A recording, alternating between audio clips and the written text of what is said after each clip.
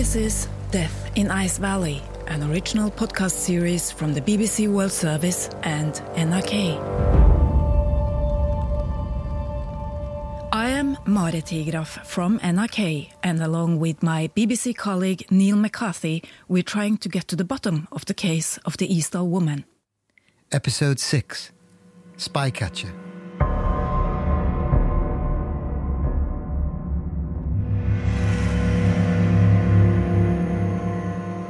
Our last stop was in Tananger, a small fishing village in the south of Norway. This was the place where a fisherman called Bergen saw the Isdal Woman talking to a naval officer whilst the Penguin missile tests were taking place. That's right, he recognised her from the police drawings in the newspaper, and then he responded to the request to the public to pass on any relevant information to the police. He did that, but he wasn't prepared for what came after he informed the police. His son, Sverre Rott, was with him as the family were boarding a train at Stavanger railway station. They were on their way to London for their Christmas holidays in 1970. Whilst waiting for the train, his father was approached by two policemen. Sverre has never gone on the record with this story before. We were all four. The family was gathered there and should go on the train. And he left our group and went with these policemen for about 15-20 minutes, obviously talking with them. And he didn't say much to us. He said it was some policeman. And then we were wondering about this the whole trip we were in London. Did he say why they came to the train station? What did they want to speak with him about? My father was a man of few words when things should be kept secret, you know. So when we came back, I was informed that he had this knife and this handgun that he received from them, that they gave him that in the railway station. And he had that all the time we were in London. Really? For protection, yes. Yeah, did he say something? Why? Why did they give him this? Obviously, he was told by some people to keep his mouth shut. Obviously. Because he normally didn't like to speak so much about it. But on the other hand, he was angry sometime. He was rather upset about that, why he was not properly informed. Mm-hmm. So himself, he lacked knowledge about the whole situation. So can you imagine, there you are, about to get on a train, you're with your family, the police take you away, give you a gun and a knife and tell you to protect yourself, just as you're about to go on holiday. Not that they're going to look out for you and protect you, but you have to look after yourself. And he had no idea who he was supposed to protect himself from. Quite a scary prospect. But whatever he had reported had put him in danger, that's clear. What a different time they lived in as well. The fact the police just give him a gun and a knife, send him on a family holiday, tell him to protect himself. And nobody even checked at customs or on the border whether he had a gun. He got as far as London and brought it back. Well, that's hard to imagine, but obviously it was not those strict security rules by traveling those times. Maybe that's also the reason why the Isdal Woman could move across borders with different passports and so. The checks weren't so strictly enforced back then. At least in Western Europe, I'm sure. Maybe in Eastern Europe it was a different matter. Maybe. And how long was your father told he would need this gun and this knife? Did he keep it permanently? He had it for many years, but in many ways it was a story we didn't speak so much about. Mm-hmm. So it's impossible for me to say how many years he kept it, but many, many years he kept it. Sometimes I feel he looked behind his shoulder sometime. That was just a feeling, you know. How did this whole thing affect your father, you think? You said he looked over his shoulder. Was he anxious about something? Yes, he was. He was very much stressed about this case. All the years he would have wanted that the truth came forward, you know. He would have wanted that. It was like a cover-up. It was like a layer of protection around this whole question about this lady.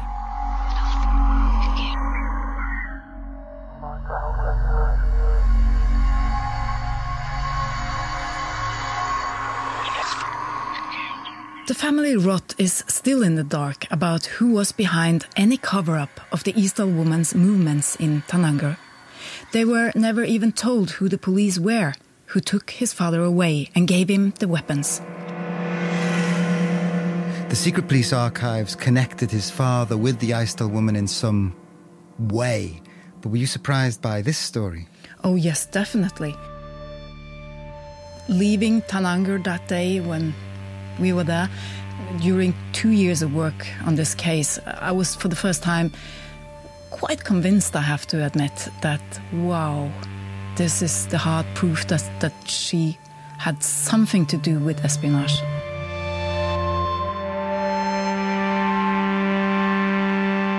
I think we should take Roth's story to Knut Håvik, the veteran crime reporter who covered the story at the time, and see what he has to say about it. It must have been the secret police. They had their own rules, about the weapon, because the uniforms were unarmed at that time. But the secret police had their gun. But they must have felt he was in danger in some way. But from whom? If the Isdal Woman wasn't alone, the other person could have seen this fisherman and understood that he would go to the police and report. So maybe this number 2 is the man who killed her later on, because she maybe tried to get off the hook. And here he introduces another idea to the story, that the Isdal Woman was not operating alone. She was part of something bigger. We know she was talking to a naval officer, but did she have other accomplices? Iver Neumann, director of Norwegian social research, knows more about how spy networks were operating in Norway at the time. Well, the basic thing is you always have an officer to which you report. In the Soviet days, and for that matter for Russia today, you would always have one person working in the embassy who is known as the resident, which means that he or she would be the ranking intelligence officer. And these people will, of course, have as their key job to maintain relations between themselves and to recruit. And then you would have relations between intelligence services, so that, for example, the Soviet intelligence service, the KGB, would be tightly in cahoot with intelligence services in East Germany, Poland, Bulgaria, etc. One person who can attest to that would, for example, be Vladimir Putin, the present leader of Russia, who was stationed in East Germany for years. And would you get other agents who are just lone agents? That would be the professional spies, those who actually earn their keep. That is their work. They are sort of, should we say, career spies, right? Then you would have people who would be working for these spies. They would have their networks. Some of those you might have for ideological reasons, and some of them would have been paid. In this country, Arne Treholt and Gunvor Galtung Håvik would be 2 examples of that, the 2 most famous spy cases in Norwegian Cold War history. So if she was a spy for Russia or an Eastern European intelligence agency, it sounds like there would always have been a number 2. Note Neumann mentions a spy called Gunvor Galtung Håvik. That's a surname which sounds familiar. Yes, she was actually the cousin of Knut Håvik's father. That was a big scandal because she had been working in the Norwegian embassy in Moscow and let the KGB inside because she was more or less in a honey trap before. He's not just a well-informed crime reporter, but somebody who actually had a spy in the family working for the KGB, the Soviet secret services, in Norway for nearly 30 years. He knows his stuff. I'm totally convinced, absolutely 100% sure. These people are not lying. this story is true. But some say, no, it cannot be, amongst our journalists in NRK who are discussing. It's more or less like a novel. Because some say the secret police or any police didn't give him weapons. It doesn't function that way. What do you think? They have their own rules. They could lie to the press. They can lie to everybody because of the national security. They were allowed to lie. And they were allowed to pass the border of what's wrong and right. They didn't share any facts with the colleagues because they were lonely wolves, all of them, all the time.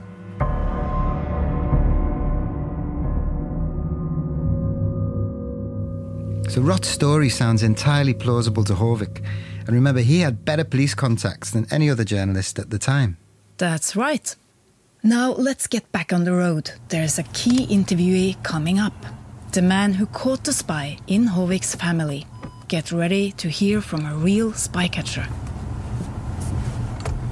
Yeah, but this is unlike a lot of the other interviews we've been doing. You've been trying a long time to get this interview. I've been trying for 2 years to interview this person, this man, and it is not easy because he doesn't give interviews anymore. But we are now on our way. We got permission to come to his home. So from what you've told me, he's something of a living legend from the Cold War period. Who is he? His name is Ørnulf Tofte. He's the most famous Norwegian spy hunter, and he's the man behind chasing down the most famous spies in Norway. And was he in Bergen in 1970 on this case, on the case of the Isdal Woman? Oh yes, we know he was. When we read the files and the documents at the secret police about the case, we found documents with his name on. So it was no doubt he was there.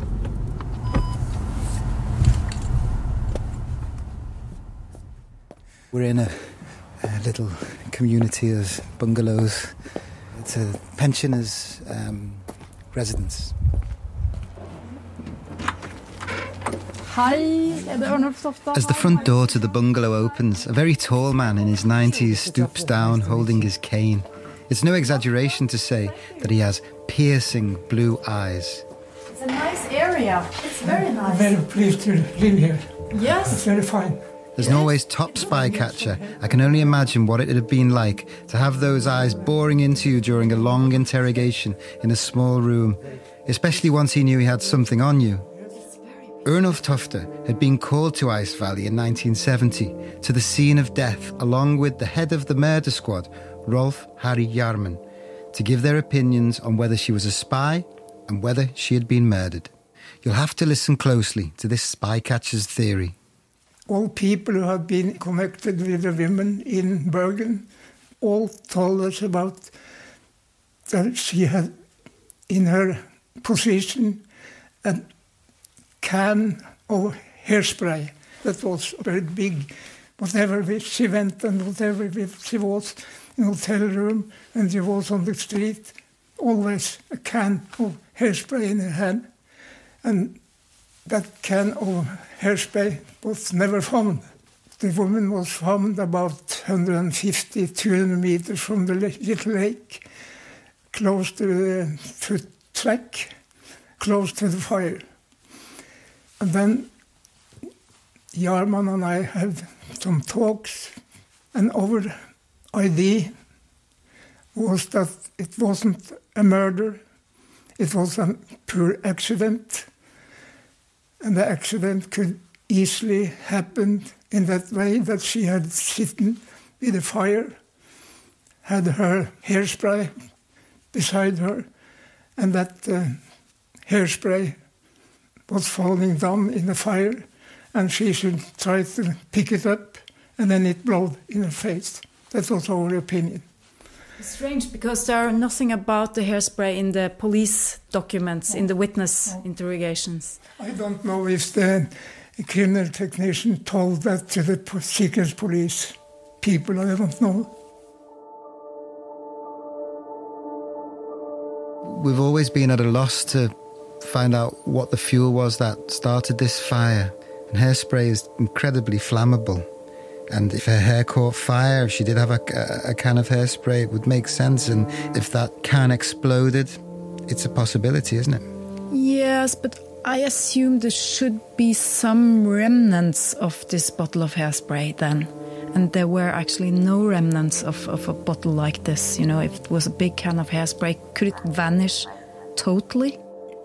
I looked at the was about espionage activities. I couldn't find anything. She hadn't any good maps. She had no notes comparing to kind of espionage. And he thought the scene could have been that she lost her hairspray down in the fire and then it blew up in her face. And in that way she was killed. I have heard of many cases, intelligence forces killing people. They were using knives, they were using guns, they were using explosives, they were using poison. But I have never heard that any of the services are using burning as a way of taking life of people. So your assessment at the scene of death is that she hadn't been murdered? Yeah, and we told that to the chief of police in Bergen. We didn't write the report. We told him our opinion. It was no case of murder. It was no connection with espionage as far as I could see. So Tofte's pretty convinced that this scene where the Isdal Woman was found didn't bear any of the hallmarks of a spy murder. Yes, and he's pretty convinced about his theory with the hairspray and his thoughts about this woman not being important for the police because she obviously wasn't the case for the police. It's something about the whole thing that makes me think that he knows more than he says.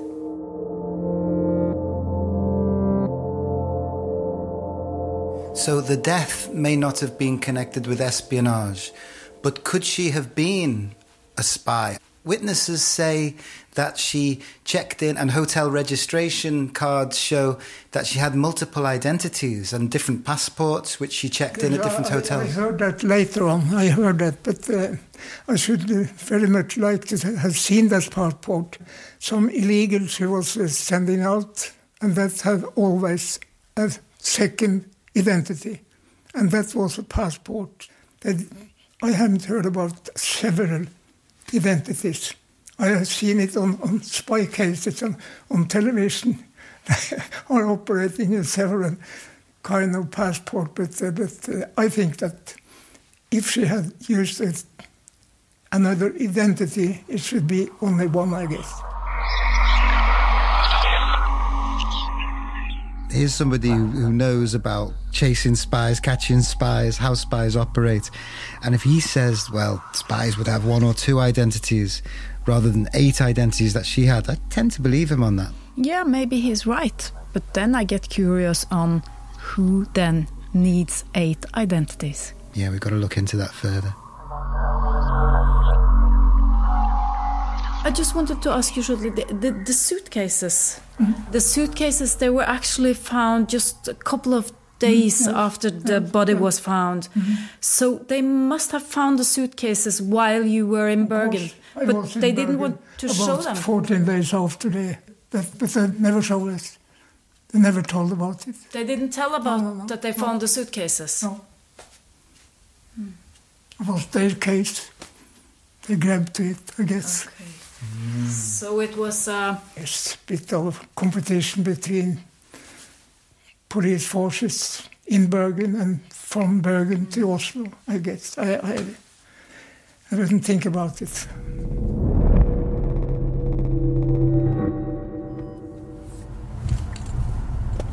I mean, he's obviously a master spy catcher, and all his instincts told him, well, 1, this wasn't a murder, and 2, this wasn't a spy.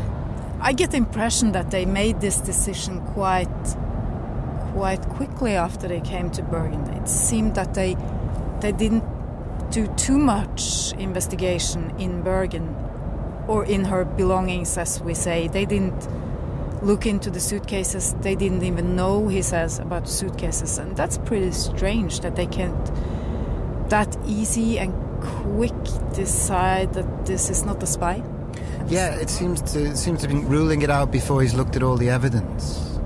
For example, the code note with her traveling route, he says he didn't know about that before later. It was in the suitcases, of course, but I mean, it would normally be quite interesting for the secret police to know about such a coded route, don't you think?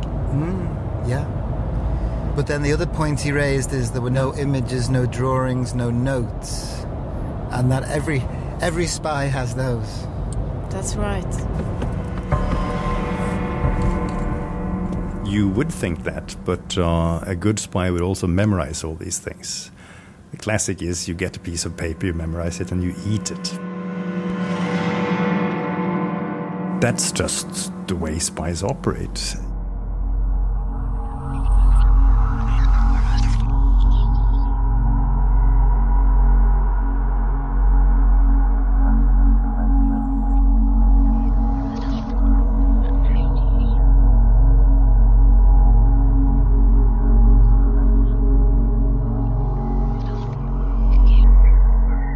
There are so many strange aspects to this case. One of our great discoveries is the DNA profile that we got from the tissue samples. It was a very good profile. But now, what to do with it? The police have checked it with the Interpol databases, criminal databases, and they didn't find anything. So many of our listeners on the Facebook group have been suggesting, well, why not run it through the commercial databases, these much bigger databases which contain people looking for distant relations or ancestors or building up their family tree using DNA, and they have their DNA profiles stored there. That might be a much better place to get a match. So why don't we do this? Well, we really like to do this. I mean, of course, it will give us possibilities if we could do that. But it isn't easy for more reasons. It's not like I can take this DNA profile or the tissue samples or the jaw in a suitcase and just walk away and do whatever I want to as a journalist. The material belongs to the Norwegian police, and they are in charge and they are deciding what we do with this material. And so far, they are not willing to do that because it is a difficult situation, both juridically and ethically, to take this DNA profile and compare it in commercial databases. And also because of the resource situation in the police. They don't want to put too much resources into this. I suppose it sets a precedent on one side, and then there are all sorts of confidentiality issues for the database as well, that people don't necessarily want to have their profiles matched in this kind of a case. It goes both ways, actually. I mean, the police don't want to put the profile into the commercial bases, but the commercial bases often also not want that the police go into their databases and compare things. I mean, these databases, as you say, they are containing a lot of profiles from people looking for their relatives or whatever reason. So these people putting their profile into these bases does not necessarily want to be found by the police for something they've done, you know? Yeah, or something their relative has done, or their unknown relative. Another thing hotly debated by people who have taken an interest in the story over the years is where the Isdal woman actually came from. Be good to really find out where she came from. Obviously, it's really important for our investigation to try and work that out. We've got her DNA profile. Can that help us determine where she came from? Well, it can't tell us exactly where she's from, but there's something else you can do with an extended DNA analysis which narrows down the broad geographical area she came from. It's called mitochondrial DNA, and it connects us with all the ancestors on our mother's side. The Norwegian police sent the Isdal woman's tissue samples to the University Institute of Innsbruck in Austria. Professor Walter Parson is a world expert on forensic DNA, and now we have him on video link to hear the results of their analysis. It took them weeks. For the Isdalen case, it was difficult to analyze, but it gave a successful result.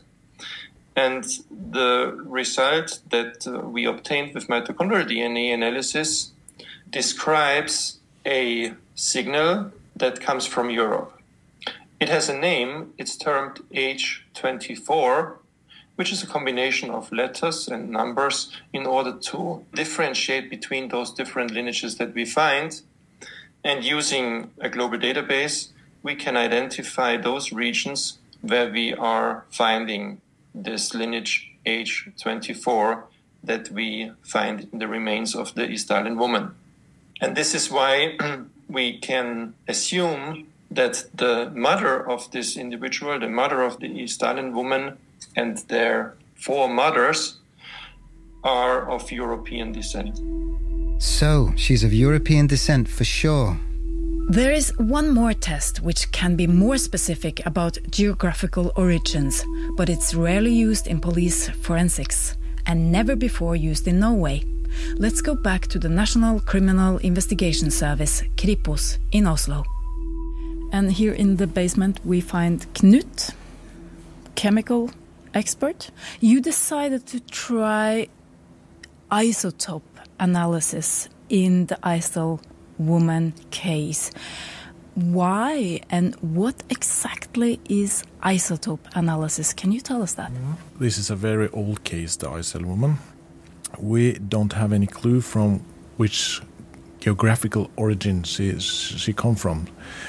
And one way to try to figure that out is to go into the body, to put it that way, into different types of tissue. You can go to hair, and then you can go to teeth analysis. And the remains of the Isdal Woman was, as we know, her jaw.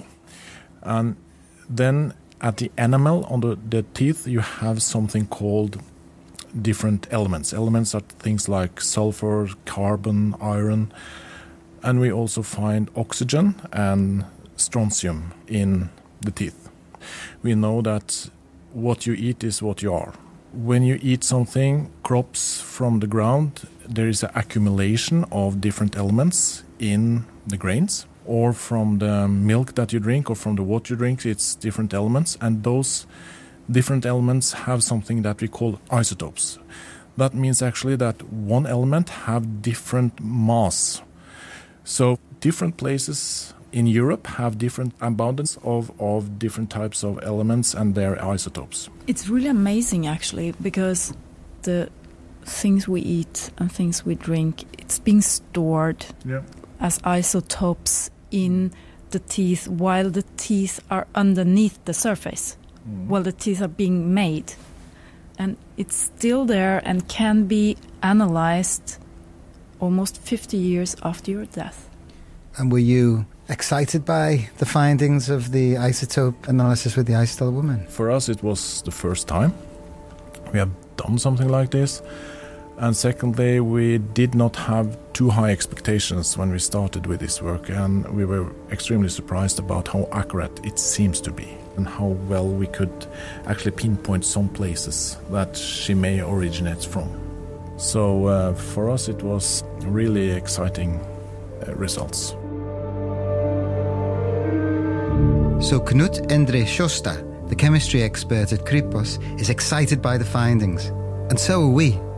Isotope results from the teeth had to be sent to an expert in Australia who interpreted them on a map. Listen next time to find out where in Europe the Isdal Woman most probably came from. We're getting closer.